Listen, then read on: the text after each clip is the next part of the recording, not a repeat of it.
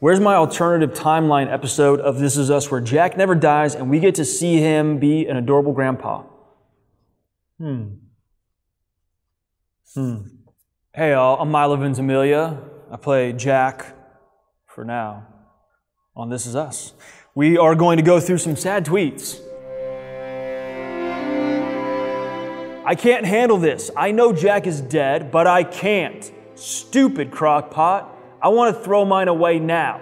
Hashtag This Is Us. Don't. Crock-Pots are great. Slow cookers, way from the past, with faulty switches on TV shows that are fictional. Yeah, maybe you want to stay away from those ones. But I enjoy a good Crock-Pot. I do. This Is Us has this ability to rip your heart to shreds with each episode, and in the upcoming one, it's going to absolutely crush it, then light all that's left on fire, like Jack. I guess Jack did kind of start the fire. When Jack said, I always wanted an office with a view, did anyone else burst into tears? 'Cause same, sobbing emoji, This Is Us. Yeah. Jack and Mandy and I talk about this all the time. Jack and Rebecca are so damn sweet. It's impossible to be that sweet as a couple and endearing, but we should all try.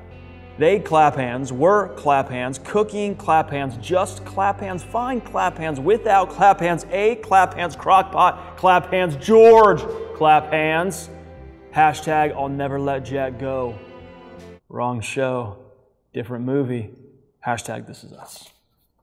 I have to keep reminding myself that at Milo Ventimiglia is still alive and well. Hashtag whoo, hashtag This Is Us, yes. I am alive and well for the moment, and let's keep it that way. Kate to Jack, don't ever stop trying to make me see me the way you do. This Is Us just nailed the father-daughter relationship in one sentence. Hashtag This Is Us, hashtag your first love is your dad. Wow, that actually makes me want to cry.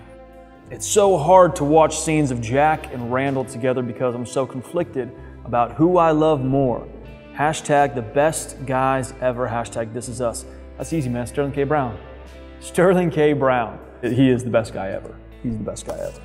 I love Miguel a little bit more each week, and then feel like I'm betraying Jack, so I can't even imagine how Rebecca feels. No way, man. That's his best friend. That's okay.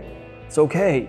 I think you got to look out for family, and we still need to discover how Rebecca and Miguel came together after Jack's passing. So give him a chance.